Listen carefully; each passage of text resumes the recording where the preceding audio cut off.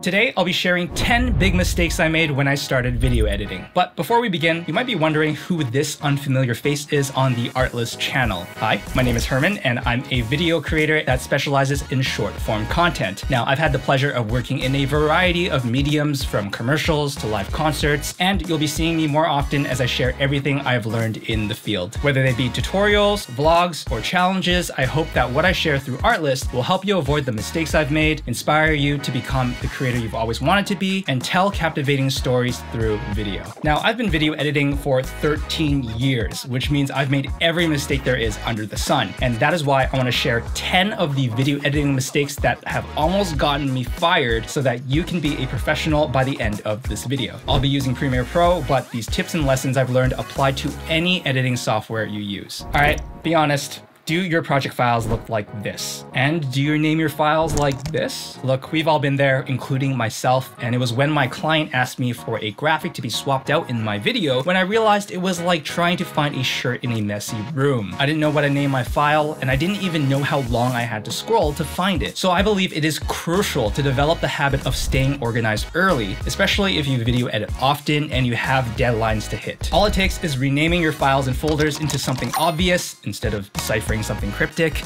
and creating folders for your files, and organizing everything into bins in your project file. This might feel like it slows you down at first, but spending those extra couple seconds will save you from people asking why you look stressed out all the time. Let me share with you one of the most traumatizing moments of my video editing journey, other than telling my parents that I was going to be a video editor. It was my first paid gig, and I was editing for maybe 13 hours with the deadline being tomorrow. Now, that wasn't the day that I learned that your program can crash, but it was the day that I learned that your project file can get corrupted because of a crash. I had no backups of this project file or autosaves, and I had just lost the entire day of work because I didn't hit Ctrl-Shift-S and save it as a duplicate file. So don't be like me and learn this on an urgent paid project. I encourage you to get into the habit of making backups for your project files, and even making backups of your sequences that you're editing in. For me, I usually back up my sequences whenever I make major changes to my cut, rename it, and then put it in another bin in case I need to go back to my previous cuts. Now, this is a mistake I am still making to this day, and it is not making the most out of the tools that you have. Just because I've been using a butter knife to chop wood, it doesn't mean it's the best way to do it. Now, as an editor, you're always learning new ways to become more efficient, which includes learning new tools or shortcuts to shave off seconds from your workflow. One recent example is that I learned the Add Edit shortcut, which was equivalent to discovering the axe for chopping wood. No matter what editing program you use, there's a razor tool or blade tool that lets you cut your clip. And this has been my main tool I've used for over a decade. But I learned that instead of switching to the tool and then clicking to cut the clip, I can just hit one button to add an edit where the playhead is. By default in Premiere, it's Ctrl-Shift-K, but I changed the keyboard shortcut to F since I use it often. I'm sure you can do this with any editing program you use. Now, you might think that one click or one keystroke doesn't make much of a difference, but if it's a tool that you use often, it all adds up to a lot of time saved. It's like putting $1 into your piggy bank every day. It's all gonna add up at the end of the year. Now, you don't have to use my example, but what I want to do is encourage you to explore new tools that make your life easier by being right for the job and right for you. Now, I wasn't the most academic kid growing up, and this includes my time in film school. There would be assignments and lectures that just wouldn't stick with me because I didn't realize the importance of what I was learning at the time, especially being an eager artist that just wanted to film stuff. One of those assignments was to create a post-production workflow, and I remember thinking it was just a complete waste of time. I mean, I just need to bring in my footage, edit until I'm happy with it, and then just export. I can't believe students are going into debt for this. But it was when I started working with others in post-production and realizing how much more goes behind an edit that I realized a workflow is your game plan. And without a game plan, everyone, including yourself, will become lost. Now, I've worked with others who don't have a plan, or they just didn't communicate well, and this led to missing important deadlines. Now, this is a mistake that you don't want to make. So before you even open up your editing program, make at least a basic workflow of everything that should happen in post-production. This will help you decide if you need help taking on certain responsibilities, how much time is required to finish, and realize if there is more to this edit than you anticipated. Otherwise, you're gonna end up looking like this guy.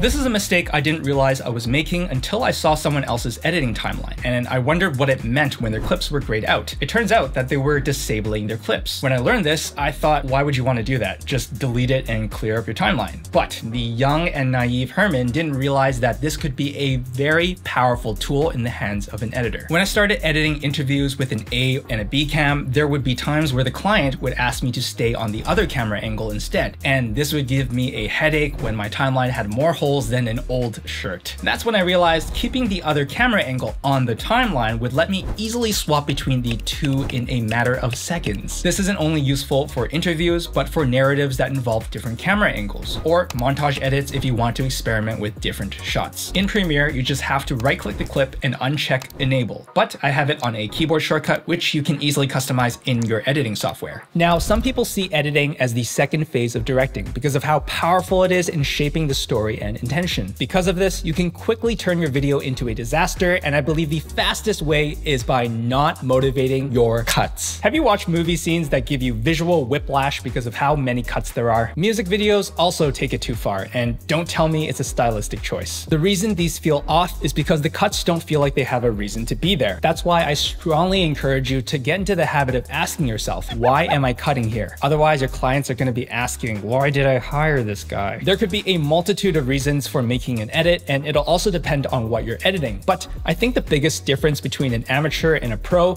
is just understanding why you're making the decision to cut. Are you cutting to a reaction shot because it's more powerful than staying on the person talking? Are you cutting more often to have the visuals match up with the fast-paced music? When I first started editing, I felt like a toddler running around with a pair of scissors and just cutting everything because I felt like it. But I grew up, and I realized that not only I'll never be young again, but that every cut should have a reason, and that different editing decisions will accomplish different things. Man, I miss being free of back pain and bills. When I first started editing videos, my timeline looked a lot like this, and I couldn't figure out why my cut wouldn't feel smooth. This is especially when I was working on projects that involve dialogue, and I'm supposed to be invisible like a ninja as the editor. That is when I realized that you can have audio from your previous shot overlap with the visuals of your current one, so it seems like everything's happening at the same moment instead of two separate takes. Kind of like this, and it's known as the L cut because of the shape of the clip when the audio layer is extended. You can also pre-lap your audio like what I'm doing now before cutting to the person actually talking, which is done with a J cut. With the audio layer sticking out to the left, the clip looks like a J. With the J and L cut in your editing tool belt, you too can feel like a ninja. I still don't feel like one because once I tried to do a backflip and I landed on my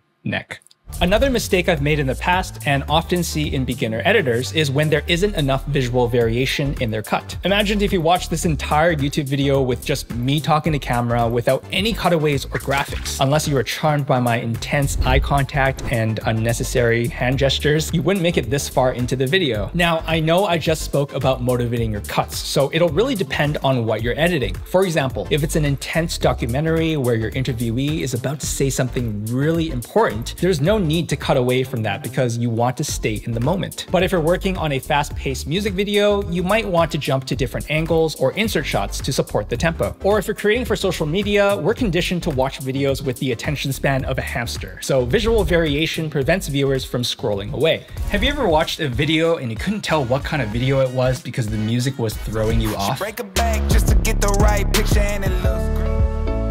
That is why it is so important to choose the right music for your video. Now, a lot of beginner editors don't realize how powerful of a tool music is in setting the tone and shaping your story. Now, I have spent a guilty amount of time looking for music before I even begin an edit, so I understand how difficult it is to find the right song. It's like finding the right relationship. Maybe one day we'll find the one. But instead of relying on luck, or Tinder, finding the right music doesn't have to feel that way. Royalty-free music platforms like Artlist are really good at making it easy to find something suitable as long as you've established a theme or genre for your video. As long as you stay faithful to your vision and click the appropriate filters, looking for the right song doesn't have to be as intimidating as this guy. What I like to do is download a couple of songs I think would work and then throw them in my edit to see if it fits with the mood and pacing of my visuals. If they're close but not quite hitting the nail on the head, I check out similar songs for more options. Using Artlist this way is really fun since I can download as many songs as I want to make sure that I get the perfect one for my edit.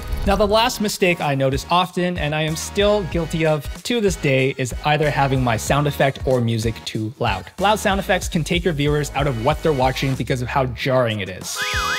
Even if it's a great way to keep your viewers engaged, it can be a little rude sometimes. And loud music makes it hard to hear what I'm saying. Although I am exaggerating just a little bit, having your audio mixed poorly is one of the easiest mistakes to make when you're starting out. I often get carried away with sound designing because it's fun layering sounds to enhance the visual. But I encourage you to always step away from your edit for at least a few hours and then listen to it again with a fresh pair of ears, whether it's your own or a friend's. You can even play your video on different devices like your TV or your phone and computer so that you can know what others are hearing when they watch your video. Just make sure not to play them all at once. Be sure to also gauge the levels of your dialogue, music, and sound effects with the audio meter of your program while editing. Now, if you're new to sound design, then check out our step-by-step tutorial on how to sound design by clicking the little pop-up in the corner. Just like how being a good editor means not noticing the edits, good sound design should be just as invisible to be effective. And those are 10 video editing mistakes I've made throughout my editing journey that I believe any editor should pay attention to no matter their experience level. If you're just starting out, I guarantee that just by fixing these 10 things, people will see that you know what you're doing. Don't be like me, wandering in the dark, editing bad videos left and right, and learning these lessons. Most importantly, I encourage you to apply the new things that you learn so that you develop a good habit early on. That way you can focus on the fun stuff, which is just telling captivating stories through video. Let us know which of the 10 mistakes you've made before in the comments below, and if there is a mistake that you think other editors need to avoid. Make sure to subscribe to the Artlist channel if you want to see more videos like this, and hit the bell notification so that you don't miss the next one. Thank you all for watching, and I'll see you in the next video.